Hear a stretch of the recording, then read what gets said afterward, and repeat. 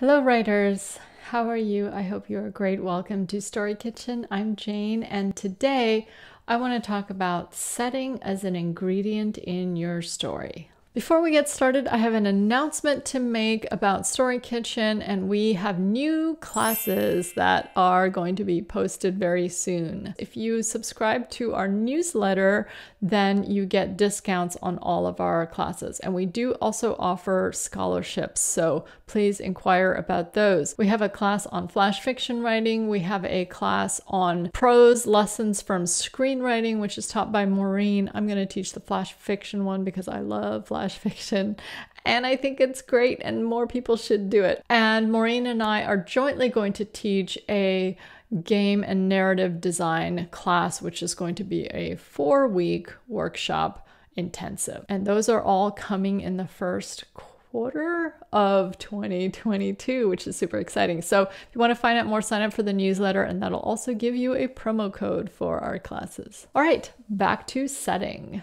I asked my sister a little while ago what she thought about setting and how she approaches setting. She's also a writer.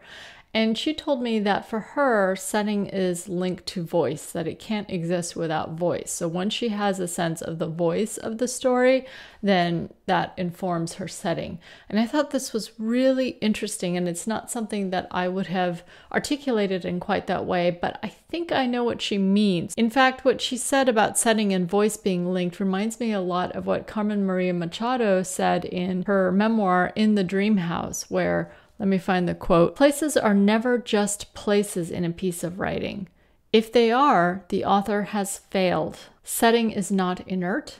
It is activated by point of view." And I feel like that's what my sister was getting at, or that's her way of expressing what Carmen Maria Machado is saying is point of view.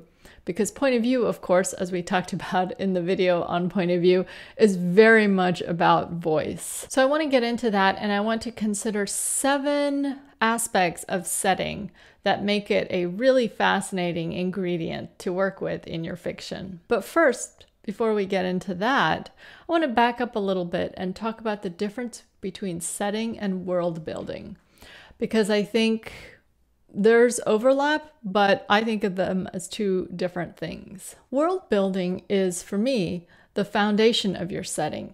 It's the how and the why. It's the mechanics behind the surface that explain why the elements on the surface exist. It's like the engine under the hood of the car, or the engineering inside the clock. You get the idea. The world building drives your setting details, but the setting is about what you choose to show to the reader and why. What are the elements of the world that your characters interact with, or that your POV lights up for the reader to understand? Whether or not that's underpinned by deeply thought out logical world building, or whether you're doing it kind of intuitively, I think that's the primary difference. World building is the why, and setting is the what. Does that make sense? But of course, even though we've differentiated setting and world building, I still think setting is very broad and a very flexible idea, because it can include, obviously, physical location. And I say obviously because that's, I think, what most people, including myself, think of immediately when we think setting. We think, where is this set? But it can also include things like time period. It can include micro things, like there's a larger setting of, let's say, a continent, but then there's the specific setting of someone's home, right? Or there's the larger setting of, oh, this takes place in the autumn of 1908, and then there's the micro setting detail of, this scene takes place at 7 in the morning. In 1908. Another thing to remember, and I know this is obvious, but I'm just laying it out there so we all are on the same page as far as setting, is that even though we typically think of setting as a singular thing, we'll say, where's the story set? What's the setting of the story? Usually that setting includes several different settings. A story may move through different time periods, and it definitely moves through different times of day and definitely different locations as well. One tip that I have for you is if you're finding that your story feels kind of static and kludgy, one thing to possibly look at is, are you changing up the setting or have you set everything in the same place? You might be going for that claustrophobic one-act play, everything in the same space sort of feeling, which I think can work really well for a short story or for a horror story. But if you're not going for that, then just looking at the variety of settings that you have and the contrast between them can be a way to diagnose some issues with your story if you feel like it is kind of not going anywhere fast enough. Bowie, you want to come sit on my lap? My poor dog has strained his neck, just something that he does sometimes because he's old. So he's on painkillers right now and kind of wandering around my office. Poor buddy. You just relax there, okay? Now that we have that covered, I want to move on to the 8 different ways to think about your setting in a story. I'm going to be pulling from examples of older books, and there will be maybe some spoilers. I'm especially drawing from the book Jane Eyre, which is a fantastic book. I love this book. If you haven't read Jane Eyre and don't want to be spoiled, then you might want to skip parts of this, but you have been warned, and Jane Eyre has been out for a long time with several movies, so I don't feel too bad about spoiling it.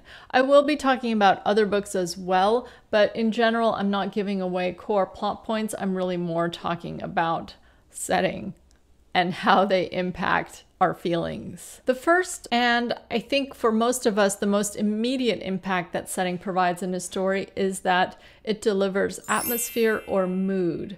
And this is especially important, I think, in the opening pages of a story or a novel.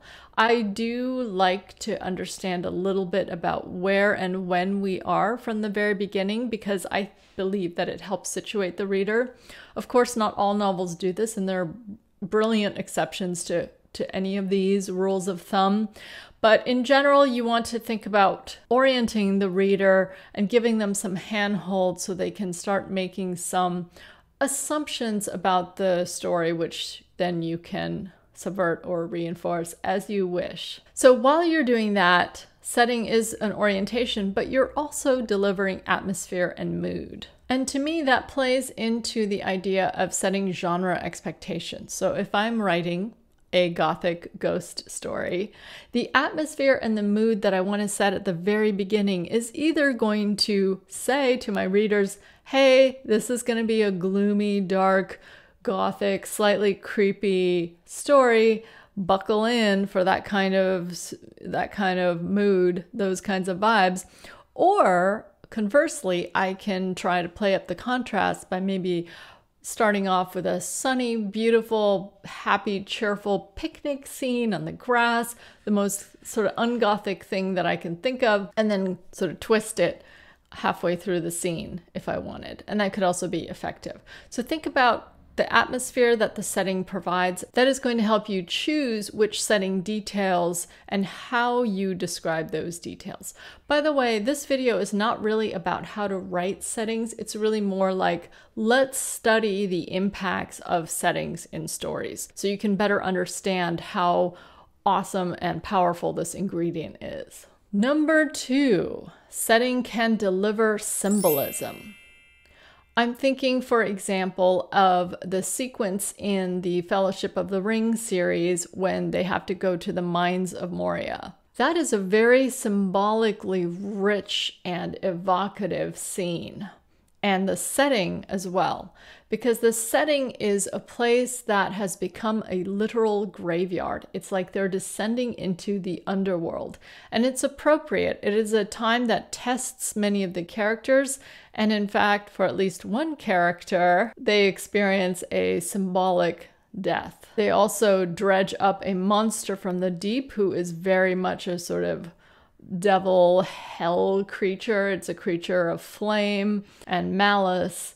And the whole imagery around this setting, the Mines of Moria, is that this once great dwarven empire has fallen. It is now in ruins and decay, and it very much resembles an underworld. It also happens fairly early in the trilogy. especially if you view it as a trilogy. And I think it functions as some sort of foreshadowing as well. So I think the Mines of Moria are a great example of a large space that can have symbolic import.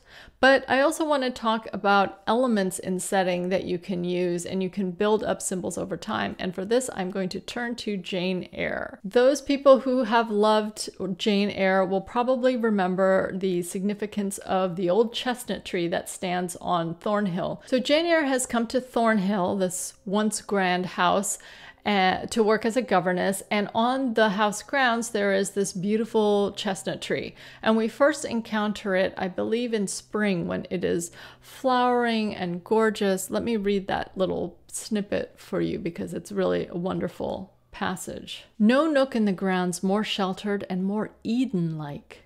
It was full of trees. It bloomed with flowers. A very high wall shut it out from the court on one side. On the other, a beech avenue screened it from the lawn. At the bottom was a sunk fence, its sole separation from lonely fields.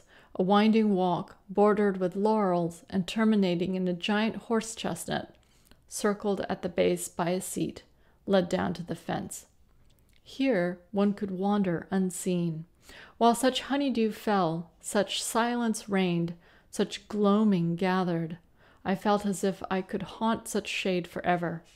But in threading the flower and fruit parterres at the upper part of the enclosure, enticed there by the light the now rising moon cast on this more open quarter, my step is stayed, not by sound, not by sight, but once more by warning fragrance. So she's in this Eden-like gorgeous garden with this beautiful horse chestnut amid laurels and flowers, and Mr. Rochester, her employer and the object of her interest, arrives, and actually he proposes to her at the base of this chestnut tree. They have this long conversation where he's wooing her in his way, and then there is a storm in the distance. But joy soon effaced every other feeling, and loud as the wind blew, near and deep as the thunder crashed, fierce and frequent as the lightning gleamed, cataract-like as the rain fell during a storm of 2 hours' duration, I experienced no fear and little awe. Mr. Rochester came thrice to my door in the course of it to ask if I was safe and tranquil, and that was comfort, that was strength for anything. Before I left my bed in the morning, little Adele, that's the little girl that she is teaching, came running in to tell me that the great horse chestnut at the bottom of the orchard had been struck by lightning in the night, and half of it split away. So this is a masterful use of symbolism in the setting. This gorgeous horse chestnut, which before was the epitome of spring and bloom and love, and was the site of this proposal and this union that they've pledged to each other, is now broken in half by a strike of lightning. Yes, it is a sign. It is an ominous sign. Jane Eyre definitely interprets it as an ominous sign. Another thing that setting can do really well is setting can deliver theme. One of the themes in Jane Eyre is that she is searching for love. She wants to be accepted and loved for who she is, but without sacrificing any of herself to get it. So she doesn't want to change herself or hide herself or become someone that she's not. And she feels throughout that she deserves love for herself. It's an awesome theme for this novel, I think.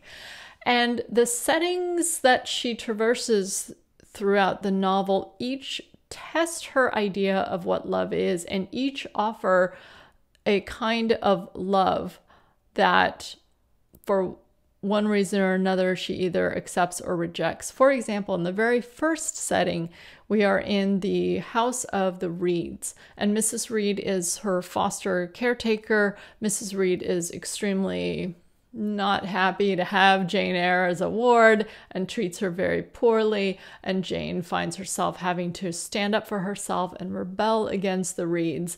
And the house is essentially a prison for her.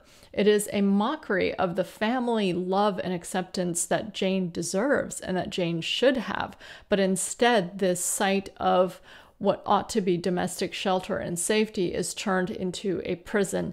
And then it is exemplified in one scene when Jane, for a punishment, is locked up into a room that she calls the Red Room, which has a supernatural aura to it for Jane, who's like 8 years old in this scene, or maybe even younger, but she's just a kid and she's scared of the Red Room because that is a room where someone has died and she believes it to be haunted, and she has a very upsetting experience in it. So there's a wonderful example in my mind of how a setting can play into a theme and suggest that this kind of love is actually a trap. It's a prison. So settings in Jane Eyre, I think, really reinforce themes in that way. I want to pull out another example about theme and setting, because settings can also literalize your theme. And that's what Suzanne Collin does in The Hunger Games. And I know everyone is maybe sick of hearing about the Hunger Games, but I can't help it. A, most people know that book or seen the movie, and B, Suzanne Collin does do some things really well. And one of the things is that she builds a setting that is a literal interpretation of what the theme is. And one of the themes of the Hunger Games is how those in power have control over the disenfranchised and impoverished people of this world. And they do so literally by creating these districts where the central district has all the power and all the wealth, and the outlying districts are under the control of the central district and have to provide taxes and resources, and it turns out sacrifices. Okay, what number are we on? Number 4. Setting, especially as activated by POV, can deliver character. One of the writing exercises that you probably know about, and if you don't, it's a great one to try to do, is to write the same scene and write the same setting from the POV of 2 very different characters in it. What are the things they notice? What are the things they respond to? How do they feel about the things that they notice? Again, to pull an example from Jane Eyre, we can go back to that first house that she was living in versus Thornhill, where she lives in a little bit later as an adult. In the first house with the Reeds, as I mentioned before, the house is a prison. We're given to understand through some of the details that she shares that this house is actually quite a wealthy, grand house. And it's probably a really comfortable house for the Reeds themselves, and especially for Mrs. Reed. It probably has really lovely furniture and has big, tall Georgian windows and beautiful gardens and so on. But because Jane is not free and she is disregarded and dismissed and unloved, we get a very different feeling about the house through Jane's description. And Jane doesn't really appreciate all the architectural details and the luxury, because to her, the house is a prison and she doesn't want to be there. Number 5, setting is a great ingredient for revealing character change and growth, as well as setting change. As well as story change, right? The setting could actually be the record of events and consequences of events that happen in your story. They can be revealed in setting details. For example, in Jane Eyre, because of the events of the story and specifically Mr. Rochester's actions, in my opinion, Mr. Rochester is definitely part of this. Thornhill at the end of the book is a very different Thornhill than it was at the beginning of the book. And when Jane comes back, she finds it very different. Her feelings about it also have changed a little bit. It is a familiar place to her, and therefore she is very eager to get back to find Mr. Rochester again at the very end of that story. Other ways that you can show character growth, the classic one is, of course, when somebody visits a place as a young person, a child perhaps, and then when they visit it again later, they find that this place that they thought used to be so big and so grand is actually they're informed by their adult experiences and their adult perspectives, and they see it in a very different light. A setting is a great vehicle for cluing the reader into some interesting character changes that you want to include in your story. And you can do it in very subtle ways. You actually don't even have to have the character go, oh wow, this place looks really different from what I remember. You could do it just simply by the way that they interact with the setting in a different way. And readers may not 100% pick up on it consciously, but I guarantee you that a lot of readers are going to pick up on it subconsciously. And some will definitely see it as a conscious thing. Number 6, setting can reinforce tropes and genre conventions or contradict them for fresh new twists. For example, in the Gothic genre, there's a lot of settings that are gloomy. We've got cloudy skies. They're typically set in a cold spring or winter or fall. There's a big, gloomy, often Victorian house that seems slightly haunted. We're often isolated. And you can play with those conventions for sure. And that's what I'm doing in my Gothic ghost story, is that I am leaning into a lot of those archetypes of what makes a Gothic setting. But I could also see a story that does the opposite of this and contrasts a setting detail or set of details with the genre. And one way, for example, you could do this is maybe instead of setting it in a Gothic mansion, you set it in a modern hospital, but it's still a Gothic story. Maybe it's a modern hospital in Los Angeles with a lot of sunshine, and yet you use the same creepy vibes and the same sense of isolation and the same sense of, oh my gosh, I can't really trust my own perceptions, what's happening, those kinds of other things that we associate with a lot of Gothic literature, not only to deliver a fresh take on what Gothic is, but also to catch the reader unawares a little bit. Because if you open with this bright, modern, clinical setting, A, the reader can be expecting something that you can then subvert and surprise them. B, the other thing you can do is that by using this setting, you can interrogate what in that setting actually justifies the Gothicness of it, right? So if you set it in this bright, clean, modern, sanitized hospital, and yet you still have a Gothic story that's all about isolation and a little bit terror and discomfort, then basically what you're saying is that, look, even this setting is prone to having these reactions among the people who have to deal with it. Or there is a way in which this sanitized clinical setting can also be as much of a prison and as hostile to the humans who have to live there, which, if you're writing a story that takes on themes of the healthcare system, for example, would be a really great way to highlight the ways in which our modern, clinical, efficient healthcare system is actually toxic. Number 7, setting can provide plot. Your setting can offer obstacles for your protagonist to overcome or opportunities to let them progress through your story. For example, you can throw your characters, as I so often do, into a prison, and there the setting becomes a problem for them to solve, an obstacle. They have to try to figure out a way out of the prison, but there may be setting details in the prison which can empower your characters to bust out, if indeed bust out is what you want them to do. And finally, number 8. The other thing that setting can do is it creates an immersive experience for the reader. It contributes to what John Gardner calls the fictive dream. He had this idea that really there are no rules in writing except that the reader wants to enter into your world and stay there. They want to be in the fictive dream and have it sustained for as long as possible without getting pulled out of it. And that is the real pleasure of reading. And I think there's something to that. I often think about immersion when I write, and setting definitely plays a role in that. When your setting has these elements that readers can really sink into, they can really feel grounded in the world, that world is really being strongly evoked to them, vividly evoked to them. They're traversing this world smoothly through the POV of your POV character, or an omniscient POV if you're using that.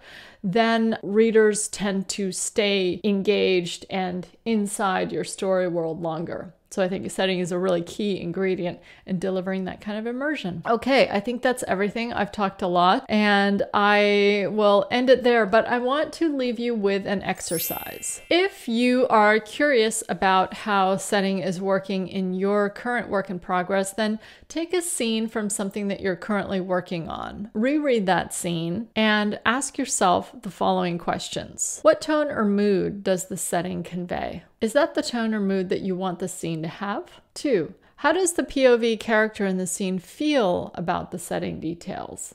And is that the feeling that you want them to have? How does the POV character and other characters, if there are other characters, interact with the setting? 4. Are there details about the setting that you think could enhance any of the feelings that you're trying to evoke? 5. Is there something unique either in the setting details or in your description of the setting details? Some way of thinking about an element that you haven't seen much before, or some way that the POV character thinks of or reacts to the setting that you think is unique? And if your answer is no, what could be that detail or description or interaction that would be unique? And finally, 6, does your character's relationship with the setting change over the course of the scene?